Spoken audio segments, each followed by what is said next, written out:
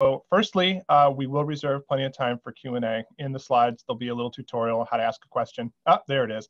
So the little Q&A button there. But we also love it when you raise your hand, because that means you can ask a question live and you can try to stump Ari with all your ad tech questions.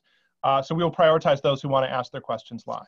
But today we'll be talking about Cookie Apocalypse 2, the future of digital identity. This is the second in a series. Those of you who joined us in February, thank you for joining us then. This will be the continuation of that. And for everyone who attends, we will send a copy of our new white paper to everyone here. That will lay out in some detail some of the topics that Ari will cover today. And so you can go ahead and look at that and get those solutions and start to implement them. Right, so without any further ado, I'm going to introduce Ari Paparo. He is my boss. He is a recognized product leader in ad tech and SaaS, served as VP at DoubleClick, Director of Product Management at Google, yada, yada, yada, invented the VAST standard. He knows all things ad tech, and you can follow him on Twitter. He tweets a lot at Ari Pap. So without any further ado, I will turn the microphone over to Ari, and let's get started. Great, thanks, Paul, for that great introduction, and thank you all for attending. So what we're going to go over today is the current state of identity, and then some deep dives on various identity use cases. As a follow-up to the last cookie webinar, last time we did sort of an emergency webinar a week after the Chrome announcement that was really sort of a quick overview of all the things we knew and didn't know at the time, and a lot of Q&A. As follow-up, it's now been, I don't know, 6 weeks since that time. This is hopefully going to be more practical advice around different forms of identity and how they're being used and how they might be used in different ad tech use cases. As Paul mentioned, we have a white paper that also has almost all of the same information, as well as very specific details about how our company, Beeswax, handles this, and that will be sent by email to your attendees. So let's start with the current state of identity. Let's talk about where we've come from, where we're going, and what's available right now. So like looking back traditionally at the history of media, I don't think this will be new information to folks, but you could kind of think of the world of media before the digital revolution as being sort of this bifurcation between high reach, low resolution media. So TV, print, and radio, these are all mass media, great ways to reach large groups of consumers, but it was not individualized. There was a lack of identity in these channels. And that meant that measurement was based on sort of broad cohorts of data like Nielsen ratings or other sort of ratings and cohorts of users or geography as ways of measuring the attribution of your ads to results. There's also a lot of waste, because if you're buying ads on a television program, a good portion of the people who were exposed were not in your target group. And that was accepted because that was the price of reach. On the other hand, you had low reach but high resolution media like direct response marketing and then later email marketing. And this was incredibly powerful because you could use data overlays to identify the users and to figure out who they were and to give them messages that were specific to your product. But the obvious challenges, which is it's not very sexy. You're talking about mail and other forms like that. There was no sight, sound, and motion, etc. So this history lesson kind of goes into, the early era of digital, where we were looking at this incredible promise, which was the right ad to the right person, the right time. And that effectively, the promise was that we would get them both at scale. We'd be able to do direct response or direct response like techniques for branding at scale, right? That's where we all grew up in, and that's what motivated so much investment and time in this digital revolution that's now the second largest form of media in most markets after TV. But without identity, a lot of this breaks down because one-to-one at scale requires identity. Implicit in right ad, right person, right time is data and identity. So you can right ad as reliant on understanding who the people are and what their preferences are. The right person obviously is demographics, and the right time, intent. So without identity and without you're breaking down what is underlying the promise of digital. So I would postulate and motivate that the erosion of identity in digital is sort of the defining trend. We've come 20 years of digital incredible growth throughout the Western world, and now we're at a turning point where the underlying assumptions are going away or eroding. We have to figure out what the next era of digital requires. So now I'm going to go into some specifics. So let's talk about what's the current state of identity by channel. And a little caveat before I jump in here. The subject of this webinar is identity. So we're talking about how do you identify users and use them for various forms. I'm not going to cover the Chrome sandbox or differential privacy in this conversation. It's not that I don't want to, it's that it's just not the subject I'm looking at. I'm looking at right now, how do we identify users and what do we do with that data? Things can change, things will change. So to start with, like by media, the state of identity is quite different. And I'm not gonna read all the words on all these slides, but I'll just kind of quickly blow through some things, which is obviously the web browser, either desktop or in-app, has currently estimates about 60% coverage where we can have third-party cookies. And as we know, Chrome has announced that 60% is going to go away. So the future looks pretty grim for identity on the web browser. In-app is great right now because MAIDs, mobile identifiers, IDFAs, etc., are fully available in-app. But we expect, I think most people expect them to be restricted by Apple and Google in the coming years. We don't know, but we know that Apple and Google are both gatekeepers here, and they both have strong positions on privacy. So the betting money would be that in-app is going to go the way of browser. Connected TV, and I have some data on, I think, the next slide about this, is a messy identity space with multiple different challenges and multiple different companies controlling identity. And this is a bit of a US-centric point of view, because connected TV is sort of taking off in the US and not as much in Europe. But it's a very exciting area of advertising that's very challenged on the identity side. And for the sake of completeness, digital out of home, obviously there's no identity. You don't know who's walking past your billboard. And podcasts, it would be great to know who is listening to your podcast, who's seeing podcast ads, but there's another gatekeeper problem here, and it's unlikely that we're going to get good identity within the podcast advertising space. So if you think about it holistically in terms of digital, it's a real mess. Like the problem of identity is quite significant right now, and it's not going to get better. So I pulled up some data, non-scientific data. We just asked our analysts to look at what was going through beeswax in Q1 of this year. So on connected TV, which is the fastest growing area of digital advertising in the US, the ID space is very fragmented. And the number one source of ID, the number one type of ID we see is a synthetic ID created by the exchange or the SSP. So what this means is that there is no reliable device ID being passed. Instead, the SSP is effectively creating some sort of hash that of the, let's say, the IP address and the publisher of the auction request, and is sending that through as a ID that a DSP like beeswax can use for frequency capping and maybe some additional forms, but it's not really bridgeable to external data sets or to attribution. So this is a real big difference from, let's say, mobile, where in-app you have the vast majority of IDs are device IDs. So this is just a data point that I thought people would think was interesting. Another data point I looked at is IP address. So IP address is a source of identity that is very useful in some circumstances, but that has some baggage on the privacy side, where some jurisdictions, some privacy rules consider personal data. Some companies don't consider personal data. Some geographies like the US, it's not always considered personal data. But what's interesting here is that a third of the IP addresses that come through beeswax on auctions are truncated, meaning the final octet of the IP is removed. So it's less personally identifiable, and therefore it is less useful for any sort of identity.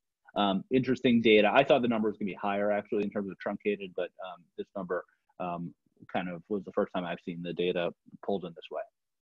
So these two examples giving some more justification to the question of how messy the ID space is.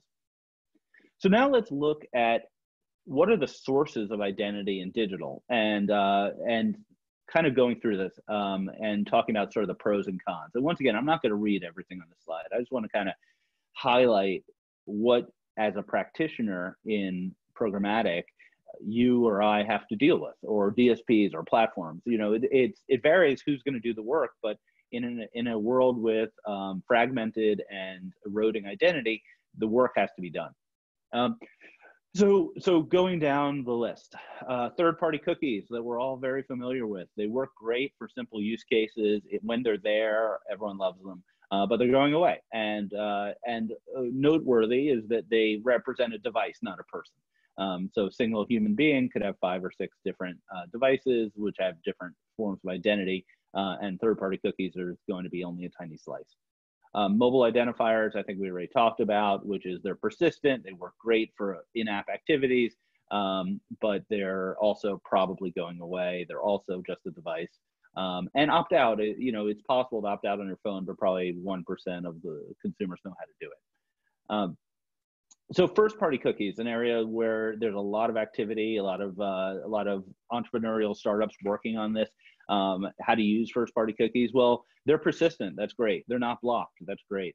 That you can link them to first-party profiles if you're a publisher, let's say. That's great. But as soon as you start trying to use them as an advertiser across sites, you have a problem because they're first-party. They don't work across sites. So there has to be bridging mechanisms for making them work across sites. And that's where I think a lot of the entrepreneurial activity is taking place, different methods to bridge them. So in the news over the last several years, there have been various forms of consortia. So I kind of separated them into shared identity consortia, where everyone uses the same cookie or everyone uses the same ID, and shared first-party consortia, where everyone uses the same login, like a shared login. And they both have positives and negatives. The shared identity consortia has an immediate positive, which is reduces the need for syncing and makes the third-party cookie ecosystem work a lot better. But the problem is that they're still reliant on third-party cookies to some extent. So if you have the same ID across a bunch of DSPs and SSPs, that, you know, it's great. It will improve match rates in the short term, but it's not a solution to the third-party cookie going away. Login consortia, on the other hand, where you have a bunch of publishers sharing the same login, that works great within the consortia. So that's effectively taking first-party identity and sharing it across publishers. But you have the same problem that first-party cookies do, which is how do you bridge that data over to the advertiser side? So it's great that a bunch of publishers, like in Germany, are sharing logins and they all have this similar data. But if you're a buyer, a DSP, you have a question about how do you use that data, because it doesn't match your site and your data. And then continuing on this, like, you have other forms of identity, and these are not mutually exclusive. So these are often used in conjunction with one another. Probabilistic and deterministic graphs. So probabilistic graph is basically taking a bunch of IDs of different kinds and stitching them together based on some statistical method. It's very flexible, very easy to use. But in many cases, it's still dependent on third-party cookies or some other ID to use them. When an actual auction has to be identified, there has to be something to look up that primary key against. So while probabilistic graphs are very useful, they're, as a form of pure identity, they really need to be combined with something else. Deterministic graphs, however, are being built on top of first-party cookies, and the idea being that we have someone's real email, real phone number, etc. This is where a lot of investment is taking place, but they sometimes have the same problem, which is they have to be linked to other identities, so they're not a standalone solution in some cases. And then the last two, IP addresses and fingerprinting. So I talked earlier about IP addresses. They're persistent across devices in a household. So the trick is that it's not a user to household or a business. And there are privacy questions. It's difficult for an end user to opt out of an IP address. And so there are some real pluses and minuses, and IP addresses tend to be used as sort of an ingredient to other identity processes rather than a standalone. And they're used quite a bit for advertising that is intended to be at the household or business level as opposed to the individual level. And then finally, fingerprinting, which is here mostly for the sake of completeness. The idea being using whatever data is available on the auction or the bid request to try to statistically identify the user. This is considered the worst of the privacy-friendly way of doing it. And I think that most companies out there would shy away from fingerprinting in any form, or at least would deny they're doing it, even if they are doing it in some form. So we're probably not going to talk about fingerprinting again in this presentation. I just wanted to put it there for completeness. So I know I've been talking a lot, and there's a lot on these slides, but I think what's important is that what we're going to do in the rest of this presentation is look at these last two slides, the various forms of identity, cookies, identifiers, consortia, graphs, IP addresses, and say, how do those work in the real world? How do we actually use those in some realistic use cases? And what are the pros and cons here? So let's go to it. So what we're going to now do is go through some practical examples and talk about what works and what doesn't work. So how is identity used? Let's start there. So if we want to broadly talk about identity, there's 4 uses of identity in digital: frequency management, targeting, first and third party targeting, optimization, meaning how much should I pay for this user, how should I score this user, and attribution and reporting. You could probably nitpick and say there are other uses, but these 4 really kind of cover most of the things that a DSP or an ad server use identity for. So we're going to go through each of these 4 and talk about pros and cons of different methods and deep dive on some of the techniques involved. Okay, so when you pivot, effectively the method of the identity source on the left column with each of these 4 ways of using the identity, you can get a vision for what is possible. So what is interesting is that third-party cookies, MAIDs, IP addresses, and the shared IDs, they're all really useful. Like, that's why we've built digital tools to use third-party cookies, because they work really well with the caveats we talked about earlier. So when a third-party cookie is available, it's great for frequency capping, great for targeting, great for bidding, great for attribution, with the caveat that it's a device, not a person, with the caveat that you can delete it, with the caveats. So you get the idea. But this is why the industry has grown up this way, because some of these forms of identities are quite useful. And then the other identity sources, like first-party cookies, graphs, etc., they're useful in some contexts. So, for example, first-party cookies. This is publisher-side cookies. Well, they're great if you're frequency capping on a publisher site. So if a publisher, for example, passes their first-party identity to their ad server and uses that for frequency capping, it works great. It just doesn't work as well when you go across publishers. Same with targeting, same with bidding. And then deterministic graphs, for example, work great through all 4 of these use cases, but they tend to have very limited reach because not all users can be identified deterministically. So there are trade-offs. That's going to be kind of the main takeaway from this entire presentation, which is there's lots of forms of identity and there are lots of trade-offs for each. All right, let's first talk about frequency capping. So controlling frequency does not need to be perfect, and it isn't perfect. Even if we had perfect identity on every auction, frequency cap would still not be perfect, because the mechanics of reading and writing frequency so quickly make it sort of a best effort type of technology. No DSP can frequency cap perfectly. With that said, what you're trying to do, sort of like the COVID, is bend the curve. You're trying to avoid the spikes of frequency. You don't want to serve thousands of ads to one person. You want to create the average curve to be optimal, so that your ads resonate the most with the largest reach. When you think about identity as it relates to frequency capping, and this is very under the covers, this is what DSPs and ad servers do. It's probably not what individual customers care about, but it's important to think about, is use different forms of identity. So the traditional forms, third-party cookies and MAIDs, work great for frequency cap.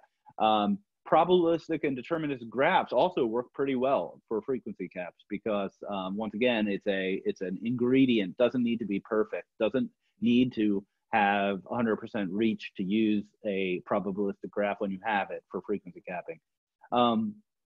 First-party cookies and shared login stuff. Well, that works great on a per publisher basis. And I'll just also come back to the graph I showed a couple slides ago about connected TV. 75 whatever percent of auctions in connected TV have a publisher SSP synthesized ID, and you can use that for frequency cap on a per publisher basis. You just can't use it across sites. You can't use it across exchanges, right? So there are trade-offs here.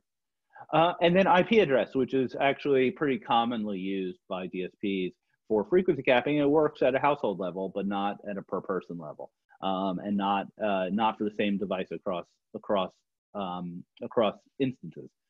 So some of the stuff works pretty well, some doesn't. And what is important, and I put here as the key takeaway, is platforms need to have fallbacks between methods. To give one example, let's say your platform only allows you to do MAIDs or cookie IDs.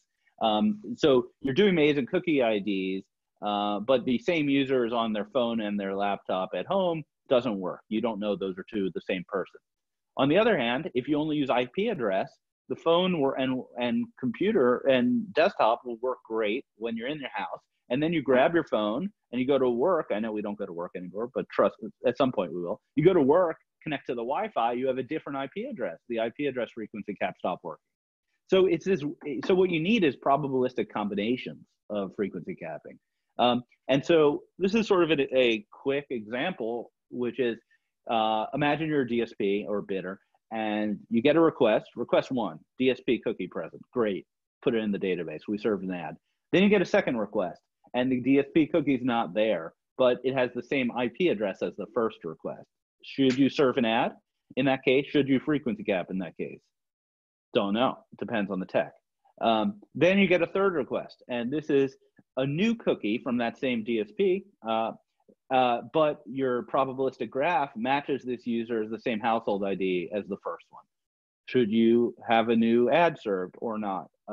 Should you pay a fee based on the use of that probabilistic graph or not? These are important questions that are all under the hood. And you should talk to your vendors about what happens in these cases. You should walk through them. No vendor's perfect. This is not a commercial for beeswax by any means. This is the sort of things that are interesting if you want to control frequency, if you think it's important and identity is going away. Second use case, targeting.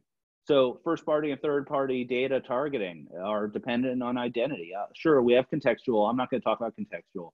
Contextual is great. We're talking about using identity for targeting, which is really commonly used in the digital marketplace right now, and is probably one of the most affected things by the loss of identity. So it's a little bit of a different story from frequency cap. So once again, third-party cookies work, but they're going away.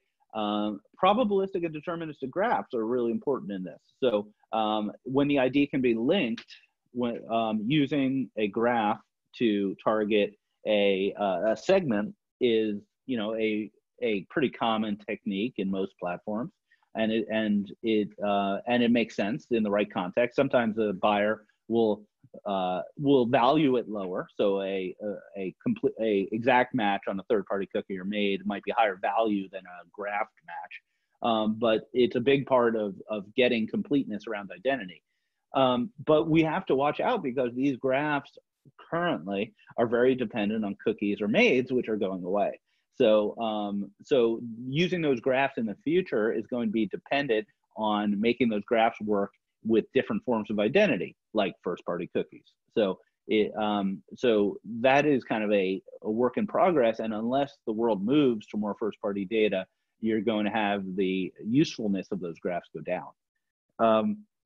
So first-party cookie, this is where there's a lot of activity I mentioned earlier, where a lot of entrepreneurial companies are investing in publisher-side first-party data for targeting. So the idea here, and I have it on the next slide, is the publisher it determines a user is in a segment. They're a young male interested in cars and makes that data available to the buy side without necessarily syncing cookies or syncing identity. That's super interesting, but there are lots of challenges. I'll go through this on the next slide. And then IP address. So IP address works great at household level. You know, one thing I know probably some of us who are married may have seen is you start seeing ads for what your spouse is looking at online. That's probably because they're profiling your IP address as opposed to your cookie, and you live together on the same Wi-Fi router. That's a business idea, you know, a his and hers Wi-Fi router. Maybe it's someone wants to invest in that, but that's generally why that's happening. So overall, the picture on third-party data is it's challenged with the ID reductions, and platforms need to support multiple methods, be it graphs, IDs, potentially publisher data. So I want to walk through this first-party data example. So first-party data, when we're talking about first-party data, we're talking about publisher data. Obviously, buyers have first-party data as well, but we're talking about media use cases. So the idea here is that a publisher's first-party data is being used by a buyer as a form of identity. So what could happen here, going from left to right, is you're on a publisher site. Maybe you log in, or maybe you logged in previously, and the publisher is able to set a first-party cookie that identifies you and your user profile, and they can augment that profile with lots of other data on the site. They could also use the behavior on the site to segment. So a user who goes to the auto page 7 times might be interested in cars, that kind of thing. Publisher has a profile. Maybe they're using a DMP. Maybe they're using some other form of aggregation. And so the publisher is now going to take that data they have about the user and pass it through to the programmatic value chain through the exchange to the DSP. And they're going to pass it either as segments of users or as deal IDs of users, so the DSP can target them. And I'm not going to name names, but there's like 4 different vendors I know of who are trying to do this in various forms. And it should, in theory, be quite useful because publishers understand their audiences quite well.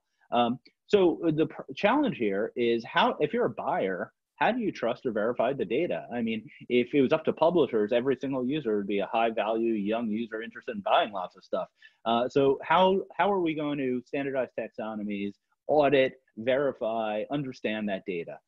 Also, how are we going to move from deal IDs? So deal IDs have become kind of the whitewash on all of ad tech's problems. If you have a problem, just put in a deal ID and it solves it. And that's really not the most effective way to be using this sort of data. So how do we use segments or other identifiers that are separate from deal IDs to execute this kind of thing? Those are challenges out there. But I'm very convinced that publisher data, first-party data, is going to be a big part of how targeting will work in the post-identity world. Finally, talking about attribution. So attribution is the art of separating causation and correlation, understanding whether the ads actually worked. It's always been flawed. It's always been difficult in digital. I'm not the first or the last person to talk about how last click is a terrible way of attributing your inventory. But in a world where attribution is dependent on identity and identity is challenged, it's going to get worse. So anything we thought we knew about attribution is going to get worse. And so once again, we can go through the various forms of identity and say, third-party cookies, great. They work, but they're going away, great. Probabilistic graphs. So typically the conventional wisdom is that probabilistic graphs aren't used for attribution because they're probabilistic. So you have sort of an error rate built in, and you don't want to evaluate your dollar spent in a world where there's potentially some variation of accuracy. That may be different. Individual buyers may have a different point of view. Deterministic graphs, where we know who the user really is by email address or phone, they're great for attribution, but scale is an issue. So the data has to be extrapolated to a larger population. You may only be able to do that on a very small portion of your media buy.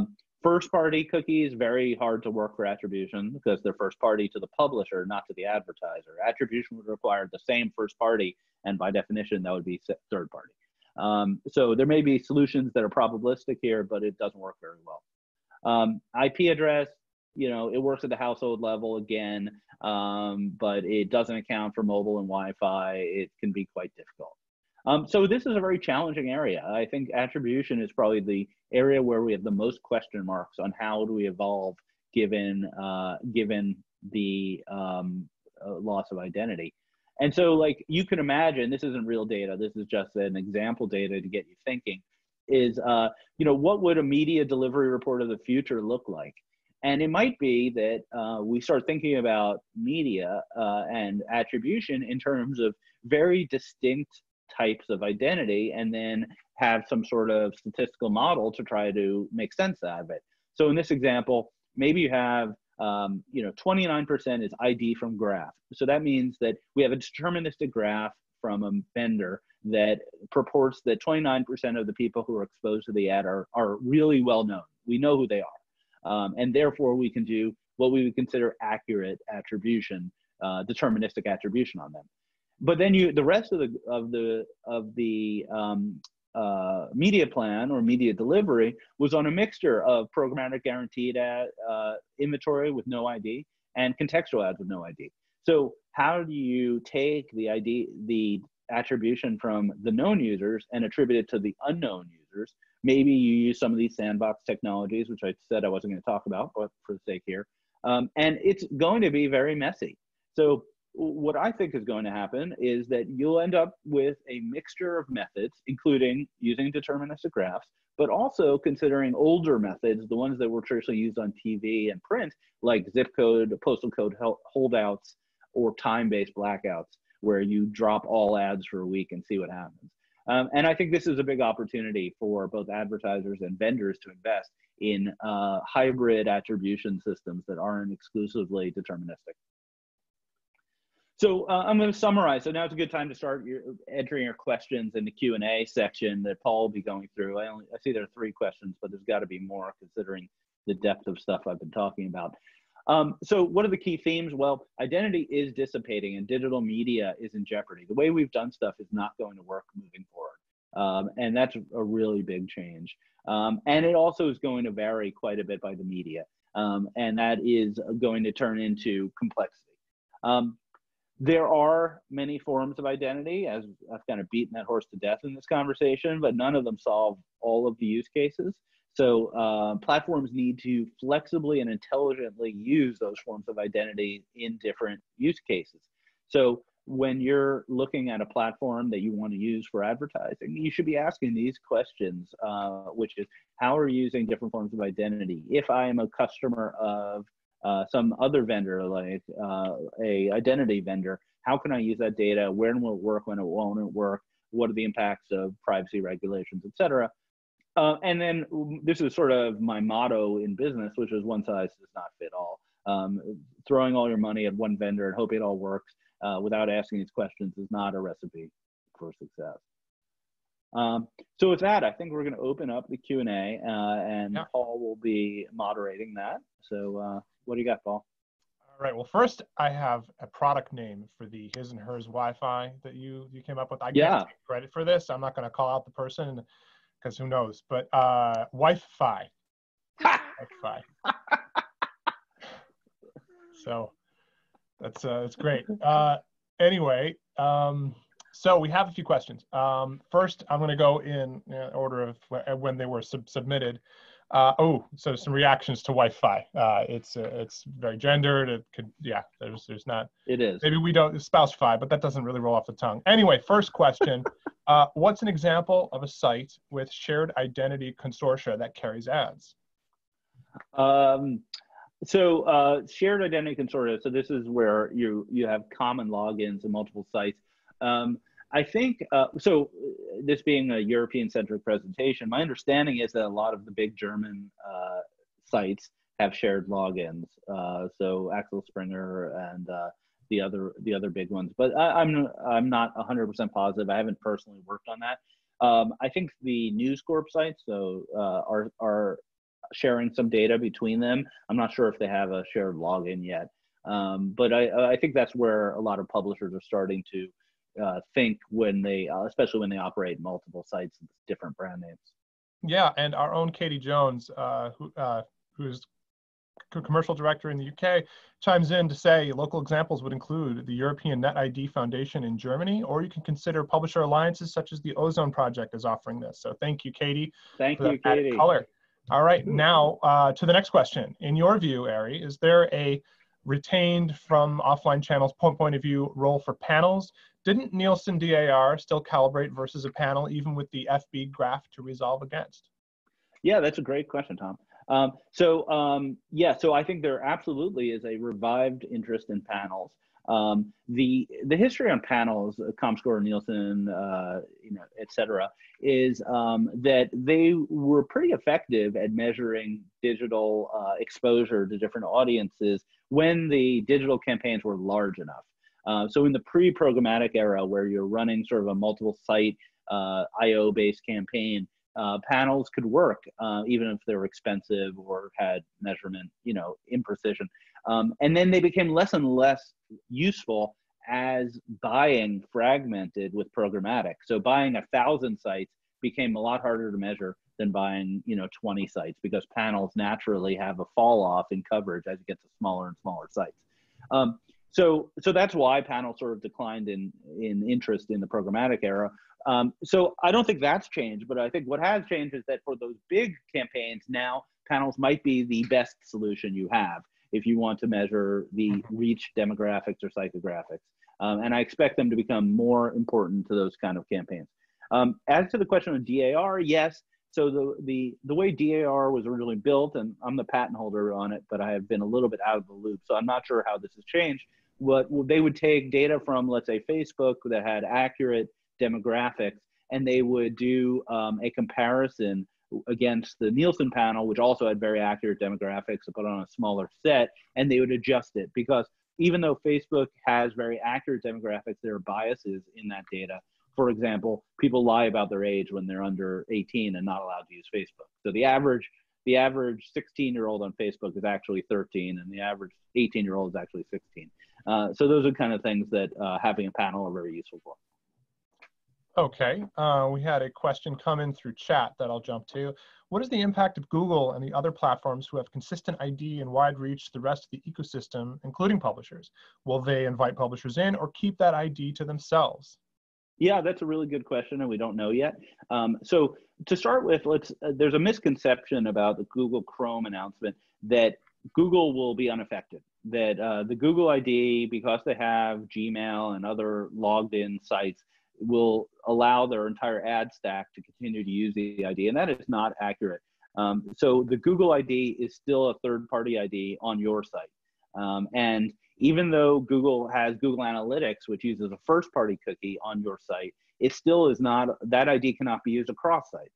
So Google has the same limitations as anyone else in terms of how the browsers will treat their identity. However, they have the advantage of being able to leverage their login, for example, onto many sites. So what Google could do, and I don't believe that they've announced they would do this, what they could do is aggressively ask their publisher partners to request that people use the Google login as a monetization vehicle, and thereby spread their first-party ID across many, many sites. So that would be the way they would do it. And to my knowledge, that they have not done that. I think that would be, very touchy on the anti-competitive side. Interesting. Next question. Where do you feel second-party data sits within all this, especially given how easily it can be commoditized these days? Well, second-party data generally refers to publisher data, which I've actually in this presentation been referring to as first-party data. So apologies for the confusion. But when I'm talking about a publisher collecting data and then making it available to an advertiser, that is second-party data, and I think I kind of covered that pretty thoroughly here, which is I think it's really important. I think it's going to be a big part of how publishers are going to react to the lack of identity, but it has limitations, severe limitations, because it's very difficult to use across sites. Mm-hmm. Okay, next question. How long do you think it will take for a critical mass of brands to revise their expectations on user-level targeting and really responsive conversion attribution? Right, that's always a really good question. So how long? So the question is what I've been talking about is reality, but what will be the effect on perception?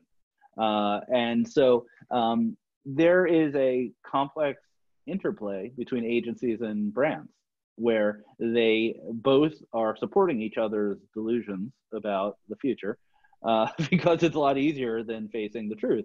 And I think this is the evidence for this. It's not just my opinion. The evidence for this is how many brands currently just don't advertise on Safari at all. Right. So Safari is 40% of audience, and person for person, more wealthy, more urban, more desirable consumers. And yet, because ad tech doesn't work on Safari, the brands don't advertise there. And so this is an analogy for what I think the future holds around these more complex issues. So I don't have a really good prediction. I hope it will happen in the next 12 months, and we won't wait until the deadline when Chrome fully pulls the cookies to make these changes. And I think it'll be beneficial for more forward-looking advertisers to do this in advance. Interesting. Sort of a related question about looking forward, and how much can we achieve here? Looking forward 18 months, how much change do you believe the industry will have been able to achieve in this area? And what is your best guess as to what changes will be implemented and adopted at scale? Right. So I think that there's this 2-year time frame that Google has provided, which is very fuzzy. It could be longer, it could be shorter, and you have to start imagining what precipitating events during that 2-year period would be notable, such that they might get headlines and get people thinking, as opposed to just sitting quietly for 2 years. And for me, the two events that we're waiting for are, first, Apple's announcement about IDFA. So if Apple were to announce that they were deprecating IDFA, that would be a big wake-up call, because it would immediately affect a large portion of media spend. And secondly, Chrome's announcement that they're making progress on the sandbox. So Chrome announced the sandbox, which is effectively vaporware, doesn't exist. It's good ideas. If there were some progress on that, if they announced a case study, if they announced some milestones, that would also get people thinking that this whole thing was a lot more serious, and people might take to other modes of identity. There's also another factor, which is looking at vendors. So people like LiveRamp, they're making big investments in identity, or really they're an identity company, but making big investments in first-party deterministic identity. And to the extent that major vendors or smaller vendors have concrete, actionable milestones that are useful to agencies and marketers, I think that will help move the needle. All right, going straight down the line. How can advertisers build a strong identity resolution strategy moving forward with the fragmented solutions that are out there? Right. So I think I kind of made this point in the presentation, which is there isn't going to be one size fits all. So it is going to be fragmented, and advertisers have to accept fragmentation. I think that it's a matter of starting with understanding. So for the marketing department, the CMO at the advertiser, to start saying, well, digital is where consumers are, but it's fragmented, and I have to accept that. And it's not going to be, I'm going to take on a single vendor that solves all my problems. I'm going to take on a vendor that does the best given the circumstances. Mm-hmm. And then sort of taking a point of view on things. So to give one example of a point of view, well, there are advertisers for whom incrementality is the most important thing. So they spend a lot of money cross-channel. They are very direct response oriented. And so understanding the incremental value of a given dollar in advertising is the goal. And the sort of techniques and data you need to try to drive that is one set of vendors and techniques. Whereas a different advertiser for whom brand and reach is the goal, they may lean into panels quite a bit. And they may say, the CMO at a purely brand-oriented advertiser might say, well, I need to strengthen my relationship with my panel of choice, right? So let's go deep on that. Whereas someone who's really into incrementality might be saying, well, I need to get a CDP vendor in here, a consumer data platform, and I need to choose a DSP that works closely with that vendor, and I need to get all my raw data because I need to measure incrementality however I can. So those are very different kind of vendor decisions, and I think the CMOs should think about how they relate to their business. All right, still quite a few questions, so I'll just roll through them. Sure. And we'll keep answering until we can't anymore. Where do you think the responsibility lies with devising identity and attribution solutions going forward? Browsers, DSPs, SSPs, third parties, or agencies? Well, I don't think of it in terms of responsibilities. I think of it in terms of how do you get the best results for your customers in each of those segments. I think that in an ideal world, the browsers would be providing a solution to identity, but in fact, they're providing solutions that stop resolution of identity. So that gives you an example of why it's a sort of a loaded question. I think that it sort of varies with the business model. So if you're Google, you think it's your responsibility and you're trying to build it in your entire stack such that you lock people in and customers only use the end-to-end marketing and business stack of Google. That's their strategy, and they're going to continue doing that strategy, and no one should expect otherwise. If you're an independent DSP, like speaking for myself as the CEO of Beeswax, we're saying to ourselves, well, we're not in a position to establish identity, but we are in a position to give our customers as many tools as they want to do the things that we're talking about in this presentation. So we want to have the most integrations and the most flexible data policies and the most interesting technology for using it. So that's just not, once again, not a Beeswax commercial. It's just to show the different business models that may exist depending on your position in the marketplace. Yeah, interesting. Can there exist an identity solution that eliminates all the cons you've mentioned and be a single solution for the industry, or will the industry be forced to support multiple identity solutions? Yeah, I don't think it's feasible practically to have a single identity solution. It is feasible technically, of course. I mean, basically, all the browsers can require a login and then use it persistently and pass it to everyone. That would be the ideal solution, but that's not going to happen. So it is technically possible, but it is in practical terms absolutely not going to happen. There won't be a single identity across the ecosystem. Right. You probably don't want any one entity having so much power over the entire ecosystem anyway. That's kind of what got us in this mess. Next question. Would attribution be possible if manufacturers designed a unique ID per customer, although Apple would probably shy away? Could this affect the cost of hardware in exchange for passing targeting data to the ad ecosystem? Right. So once again, anything's technically possible. Sure, you could get $10 off your iPhone if you opt in to passing your ID to everybody. Practically, it's very unlikely in the Western markets that you're going to be able to compensate a phone or a device in the hundreds or thousands of dollars against the amount of value an individual's identity is worth in the tens of dollars a month or less. So it seems pretty unlikely. Historically, there have been many startups that have tried to trade off privacy for rewards or benefits.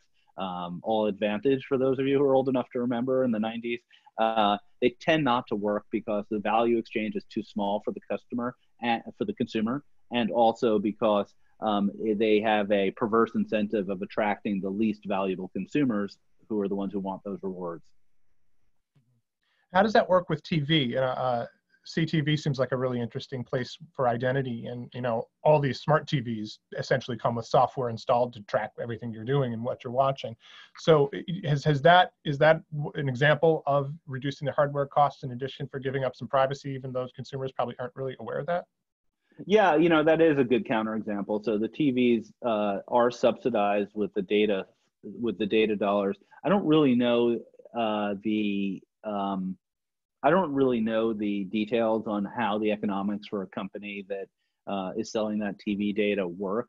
They obviously are making some money on the data, and TV being the most valuable media on like a per minute viewed basis, certainly would be the area where you might be able to get that. But as you mentioned, consumers are not aware of that. I don't think consumers are choosing, right, the more expensive privacy safe TV over the less expensive. It's more like a tragedy of the commons problem where no one even knows it's happening.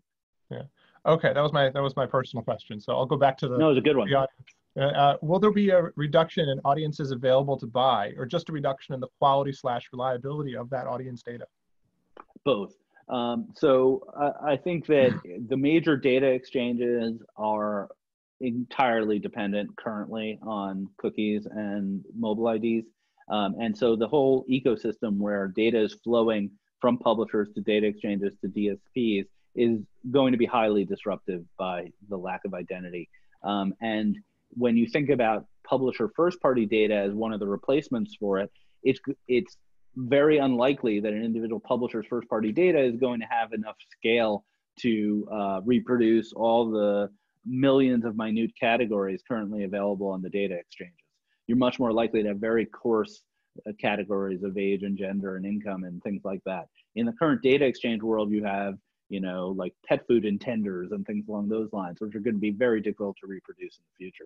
So I think the amount of third-party data available will be reduced by scale and scope.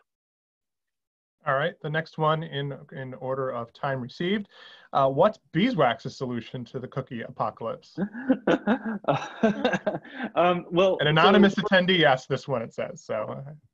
I'm not going to go into a beeswax sales pitch, but in the written white paper that we're forwarding around, it has the same content as this presentation, but also talks specifically about beeswax's solutions. Let's just say we've been investing pretty heavily in some of the more flexible parts of what I've talked about. So being able to fall back between kinds of identity in different forms. So I think we have a lot to say about this subject. Great, and just a reminder, everyone who's registered for this will receive an email in the next few hours.